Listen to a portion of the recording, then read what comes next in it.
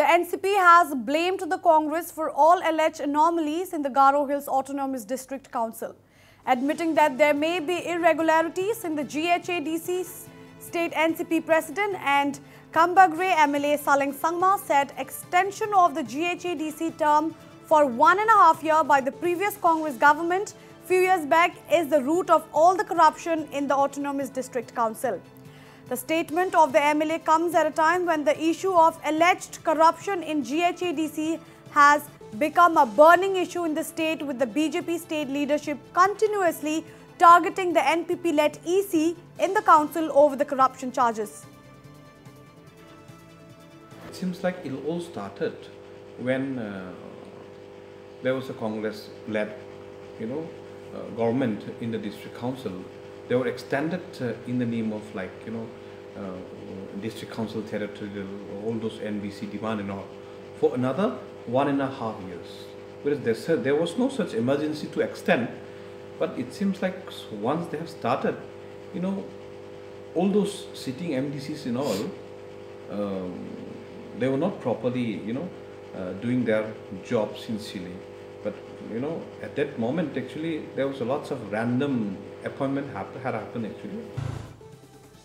Well, Saleng maintained that once the term of the EC was extended, the sitting MDC that time did not do the job properly and there were random appointments in the council. Meanwhile, Saleng Sangma also cautioned the BJP not to mislead people on the matter. Being in the MDA partner, especially the BJP, who is in the cabinet now, since all the key issues are being discussed in the cabinet, you see, BJP should not keep on poking actually. It's like poking at their own nose, which is not good. If there is anything wrong, they could have brought that issues to the table, discuss with the seniors, discuss with the ministers. That way, things could have been solved. If there is any, any anomalies, especially the developmental part, whoever is, doing the RTI or maybe putting any kind of,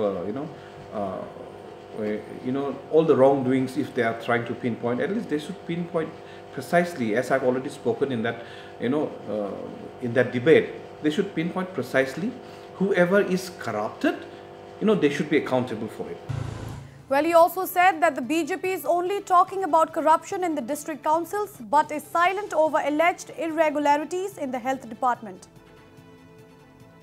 They have already said they will put it in the Lok Ayatha. But suppose if it happens to be the, the MDC from the BJP, then it will reflect them only. You never know. There are BJP MDC, NPP MDC. It's a coalition, MDC there.